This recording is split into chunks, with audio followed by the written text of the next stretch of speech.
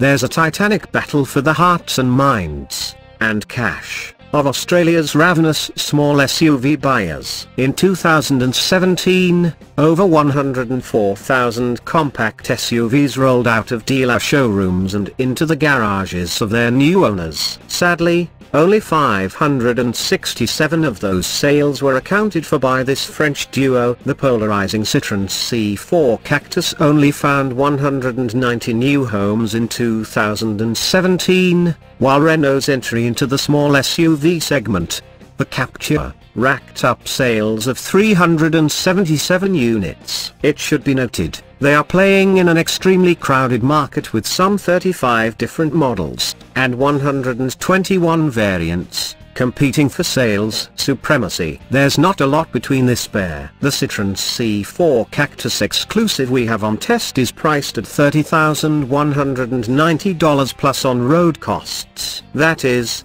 to be honest, an sexy proposition when compared to segment leaders from Mitsubishi and Mazda, both of which offer similar drivetrains for far less money. The Mitsubishi ASX in FWD form with a 2.0-litre petrol engine is priced at an even $25,000, plus on-road costs, while Mazda's CX-3 Neo with FWD and 2.0-litre petrol motor costs just $20,490, plus on roads. The Renault Captur Intens here is the top spec variant in the Captur range, priced at $30,990 drive away. There are cheaper Capturs available, with the 0.9-litre Zen starting at just $23,990 and the slightly more powerful 1.2-litre Zen available from $26,990. The Renault and Citroen approach their respective interiors in different ways. Whereas the Renault errs on the side of conservatism,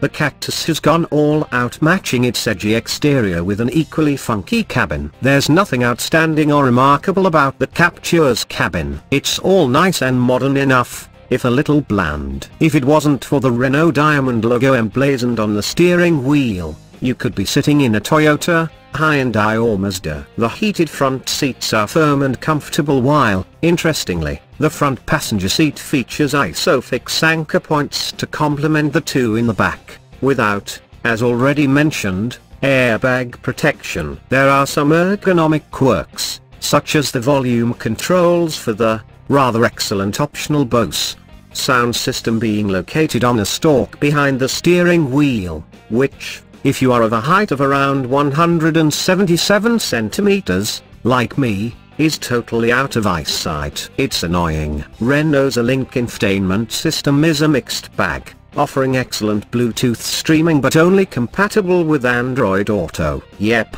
no Apple CarPlay for the Captur. You do get DAB plus digital radio though, and the satellite navigation, once fired up, is commendable. Although, after aborting one entered trip, it took about 10 minutes to find the function to cancel the route guidance, which meant the Captur persisted in trying to navigate me to the destination I no longer needed. Remove their respective skins and this French pair are remarkably similar. At the heart of the Captur beats a 4-cylinder 1.2-litre petrol engine with outputs of 88 kilowatts at 4,900 revolutions per minute and 190 Newton-meters of torque, peaking at 2,000 revolutions per minute. The Citroen, down a cylinder, albeit with the same displacement, loses out in the power stakes, extracting 81 kilowatts from its 1.2-litre 3-cylinder petrol unit. However, the Cactus makes up for it in the torque stakes, with a far more satisfying 205 Newton-meters coming on song at a more user-friendly 1,500 revolutions per minute.